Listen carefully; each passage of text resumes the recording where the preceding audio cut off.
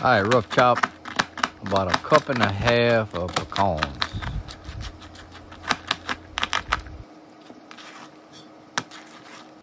All right, 1 cup of that light brown sugar. And 1 cup of white sugar or cane sugar, whatever you got. All right, and then we got 1/2 cup of evaporated milk. Go ahead and stick that in there. Stir it all up. And you want to get it up to a boil.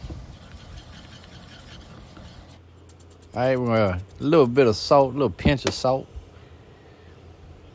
And get it stirred in now. All right, we got a medium heat. Now we're starting to boil, so you want to go ahead and time it for 4 minutes. We're going to let it boil for 4 minutes, and then we're going to pull it off the stove.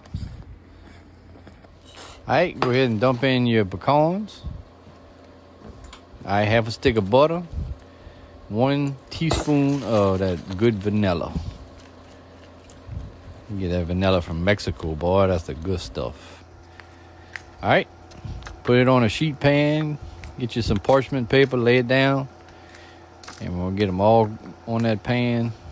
And then once we get it on there, we're going to throw it in the fridge for a little while, let it cool down. And then we're going to be ready to eat. Woo! Looking good, looking good.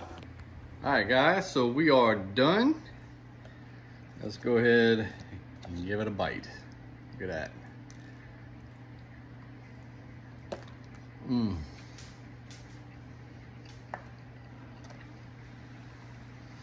Boy, that good, yeah.